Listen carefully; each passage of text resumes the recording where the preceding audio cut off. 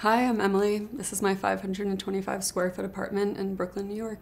For work, I design events and experiences. I never work in my space because it is home and it's a place to hang out and feel so relaxed and comfortable. My biggest bit of inspiration in designing my apartment was objects that look heavy but have a lightness to them because they're magically floating or something. This window is one of my favorite things about the apartment. It acts as a conceptual border between my living area and my sleeping area, but it doesn't actually block any sunlight. Brutalism is an architectural style that can be seen in a lot of places around the world. My kitchen is probably the best example of the brutalist design inspiration. I worked really hard to keep the lower half of the kitchen dark and then the upper half of the kitchen light. Putting a lot of love and energy and money into this apartment, I've learned that I really value alone time, and I've only discovered that through giving myself a space to actually have that and want to have that.